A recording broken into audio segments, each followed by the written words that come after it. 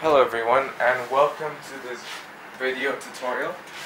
This will be on 1.1.7, and the syllabus statement states that we have to suggest various types of testing. So first of all, what is testing?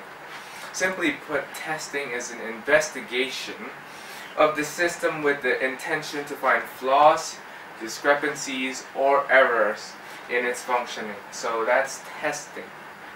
And why do we do testing? So we do testing to help catch errors in the development process.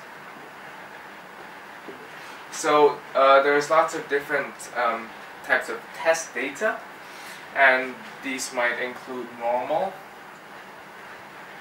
abnormal, and extreme. Let's say you have a test data of numbers between 1 and 100. So a normal would be, let's say, 57. An abnormal would be like A, B, C, 1,000, 1 billion, like different character types, different data types. You could type like percentage, exclamation, that's part of abnormal. And there's also extreme, where it's on the boundary. So you put 1 or you put 100.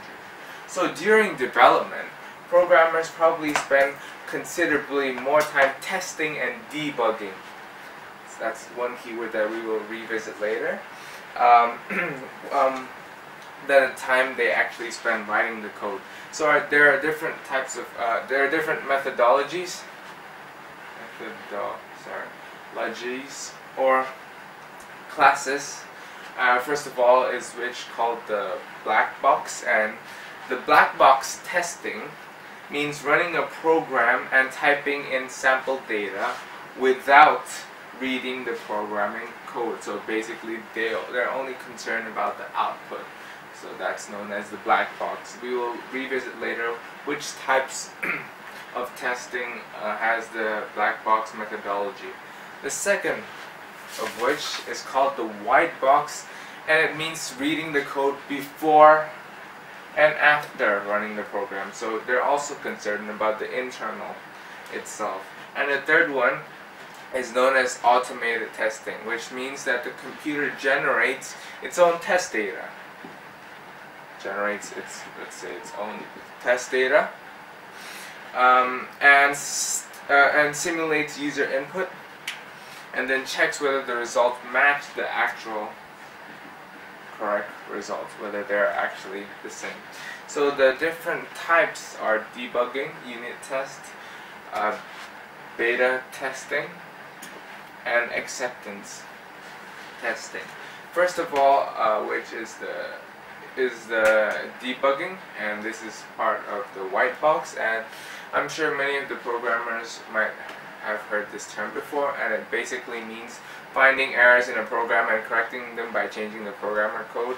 So you could do it repeatedly, so to find the bug, as every new bug requires that the entire project be thoroughly retested, and this is because any change in the code can cause new bugs to appear in the program, in other parts of the program. That's debugging.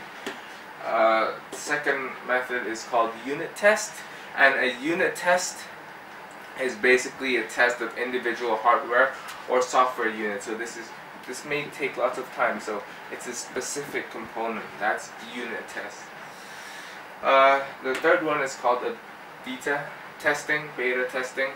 So if you guys play games, and maybe you've heard of like Minecraft 1.7 beta, it's basically an almost finished, not yet completed application that is given to a small set of knowledgeable users. So small set of knowledgeable users, and they they test the program and they give feedback to them before releasing the final game, like Minecraft 1.7. This is known as beta testing. And the last one is acceptance testing. So this is done once the software is finished.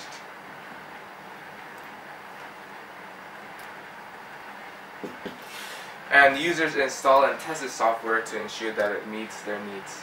Thank you for watching, and hopefully this tutorial has helped you.